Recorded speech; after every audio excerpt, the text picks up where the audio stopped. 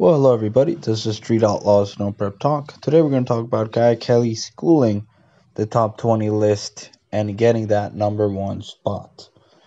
Now, please subscribe and comment. Stay tuned for a lot more videos coming, all about the Street Outlaw shows, and of course, the photo credit goes directly to the respective photo owners. So, Monday's episode, the list shakeup, was finished, and Kye Kelley got the number one spot. He raced a couple times. He raced very fast cars, such as Scott Taylor and Axeman, and he got the win.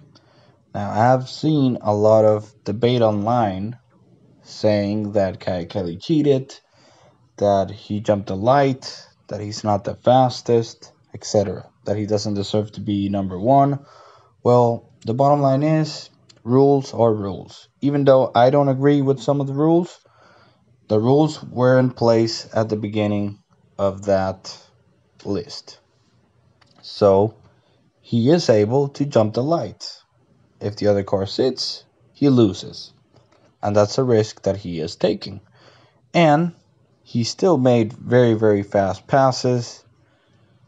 He got it figured out. And the old Shocker Camaro has always been one of the top 5 street race cars, in my opinion. It's beat a lot of big names, especially in its time on Street Outlaws. So it's a bad car, and Kye Kelley is a bad dude.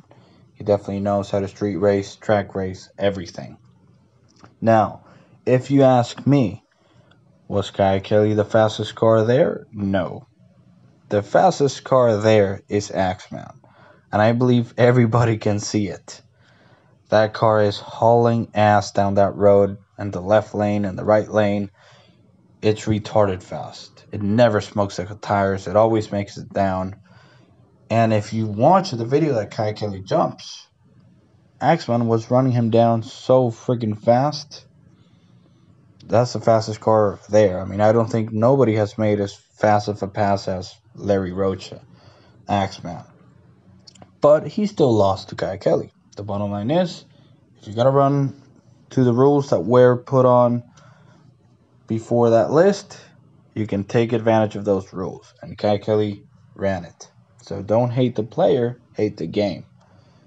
I do believe he's gonna do really good. I don't see him dropping possibly even from the top 3 out of the 20 cars, because he knows how to race, he knows how to tune, and he knows how to play by the rules. So leave me a comment down below and tell me, what do you think about Kye Kelley being in the number one spot?